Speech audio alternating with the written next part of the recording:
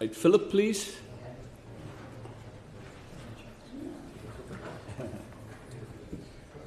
Where's Tanya Mathias? No.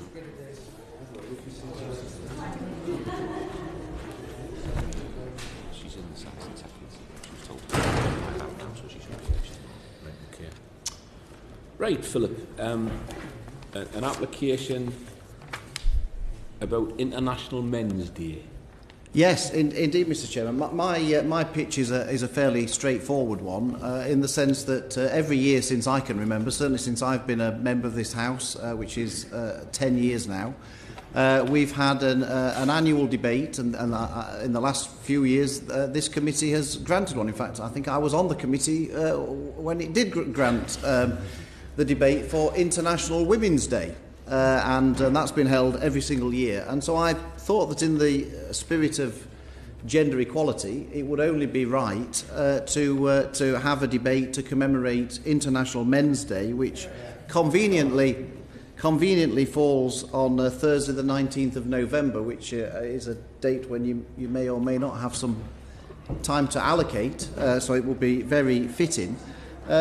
Because, of course, not only do we have International Women's Day, we also have women and equality questions every month in the Chamber, which we don't have for men. So the opportunity for men to raise issues that are important to them is very limited. And just to give you a flavour, Mr. Chairman, of the type of things that may come up and which will be part of International Men's Day, I'm not entirely sure why it's so humorous, but to discuss issues such as men's shorter life expectancy, wider male health issues, many of which go unreported through embarrassment of men to sort of go along and talk about these things, the high suicide rate amongst men, the propensity for violence against men. There's many male victims of domestic violence, again, as something that goes very much unreported because of lots of embarrassment about it.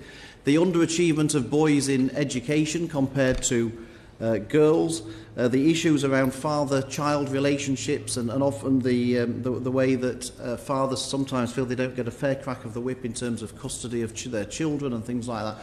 These are all issues that affect an awful lot of people around the country, whether people agree with some people's views or not. I think it's important that the House of Commons debates these issues. I think people can recognise that they are all very real issues for many people in the country, and so in the spirit of gender equality, given that we have the debate each year on International Women's Day, which I suspect will continue under this committee, I thought it would only be fair that we had an opportunity to debate these issues under the flag of International Men's Day, which is this year on Thursday the 19th of November.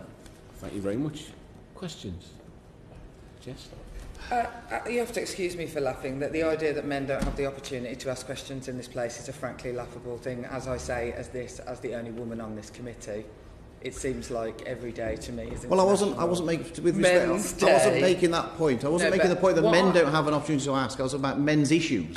There's a very big difference between men raising issues and the raising of men's issues. But one could raise men's issues in any single one of the question sessions. So your men's health, absolutely. So prostate cancer, that could be raised in men's questions, couldn't it? Well, Mr.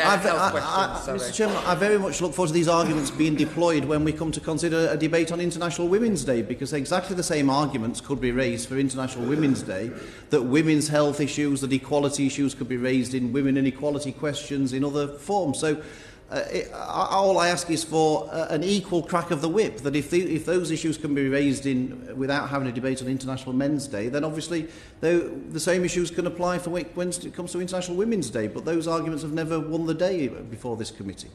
I just think that it's worth pointing out the idea that this chamber, that these houses, both of them, in any way reflect gender equality, is to me a frankly laughable thing. And so in the fight for equality, I'm not sure the men on this list necessarily have that much to fight for. Bob, please. Yeah, I can empathise with a lot of the issues that you're concerned about. I mean, I think many people would say that people don't talk about testicular cancer or prostate cancer for fear of embarrassment. So that's quite clearly an issue that needs a lot more public debate. My concern is the balance of debate on the list of potential speakers. All men. That the fact that they're all men doesn't matter so much. What does matter is that there doesn't seem to be a preponderance of people from across the House. They seem to be concentrated from the Conservative Party. That either means that the Conservative Party clearly take these issues seriously and the other parties don't, or more likely that you haven't been able to gain people from the other parties that would sign up. I think, to be fair, Bob, there are 3 members of the DUP on from the DUP. I understand that. Yeah. I'm thinking of this. Well, Mr. Chairman, it's a fair point, and of course, if I was made aware of this issue relatively recently. I raised it in the business questions with the, and so really what that reflects is the number of people I managed to see in between business questions and having to get the form in on 5 o'clock on the same day. And I would like to think that getting that many names in such a short period of time shows there's actually quite an appetite for a debate. And I'm sure I would be astonished if there were not members from across the House who have constituents who are concerned about the issues that I've just raised. Philip, please. Yes, I mean, the points that Ms Phillips has raised would contribute, no doubt, to the debate. Those who don't feel that men's issues should be given an airing can put that point of view. And part of the point of this committee is to generate lively debates where people disagree with each other, not just a parade of people coming out with the same views, all in agreement. So from that point of view, the controversial element of Mr Davies' application would, I thought, be quite attractive. But I wanted to ask Mr Davies whether he had asked the Leader of the House for time to debate this in government time, and what the response from the government was. Yes, well indeed, and we've had a lively debate here before the committee, which bodes well for a debate in the chamber, I would contend, Mr Chairman.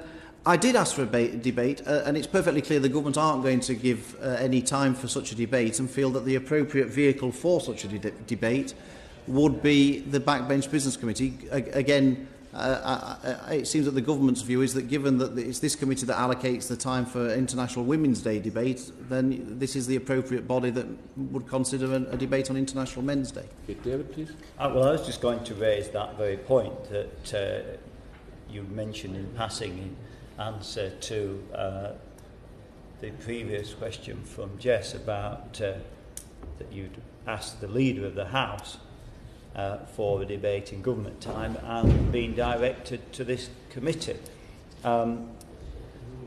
So moving on to the venue for this debate,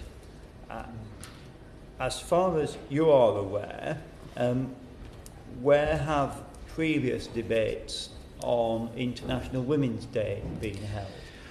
Well, look, Mr Chairman, it's not for me to tell this committee where it should and shouldn't hold the debates for the time it gets allocated. That's a decision for you, and I'll respect whatever decision that you give. My pitch, though, is that I just ask for parity with what the committee does for International Women's Day. That's my pitch, that I see that the two go side by side and hand in hand, and all I ask is for an even crack of the whip for both of us. That's my pitch. But obviously, I'm not coming here to demand. All of that's up to you. I think the point that Bob made is very, very relevant, and that is that you have an application with supporters numbered 1 to 13.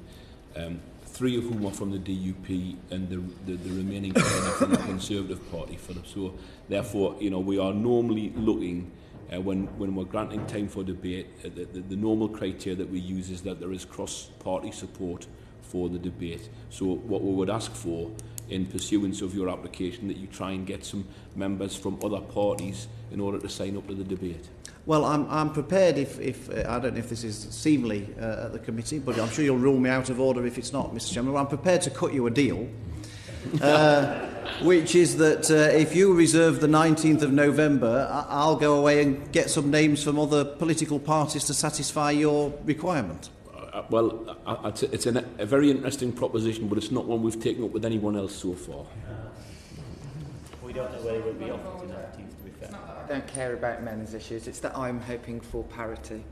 myself. Hear, hear. I absolutely care about men's issues. And when I've got parity, and when women in these buildings have parity, you can have your debate.